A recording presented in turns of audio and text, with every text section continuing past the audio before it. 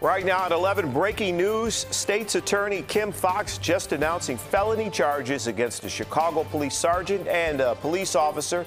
Foxx saying both fired shots at an unarmed man back in July. Good morning. I'm Jim Williams. We thank you for joining us today at 11 and on our streaming network, CBSChicago.com. The announcement by Kim Foxx is our top story. Both the sergeant and the police officer will be in bond court at the top of the hour to face those charges. Let's get right to CBS 2's Asal Rasai live outside of the state's attorney's office. Asal?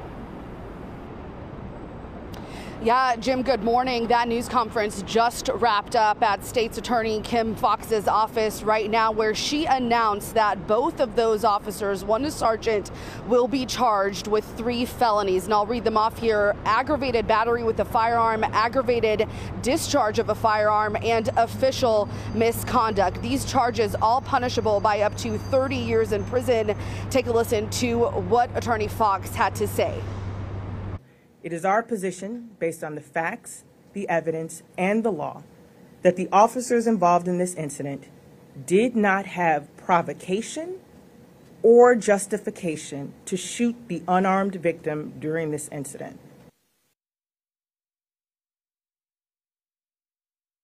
22nd shooting in Pilsen when an innocent bystander was among 2 people wounded. The shooting described by police and witnesses as an all-out gun battle after 2 officers allegedly spotted a group of masked men loitering near 18th and Morgan there.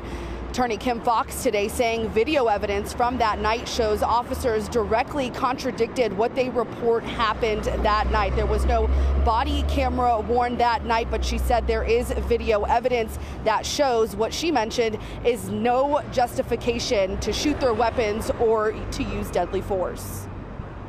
We cannot ignore or stand by acts of unprovoked violence, even at the hands of those who are sworn to serve and protect our communities. Now, we do know from today's news conference just announced that those 2 officers did turn themselves in last night.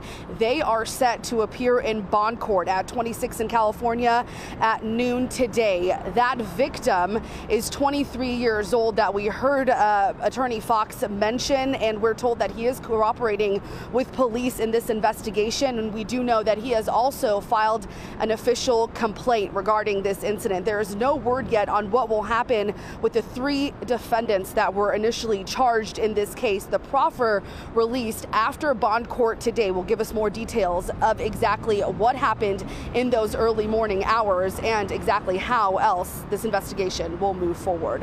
I'm reporting live outside the state's attorney's office. Asal Rasai, CBS 2 News.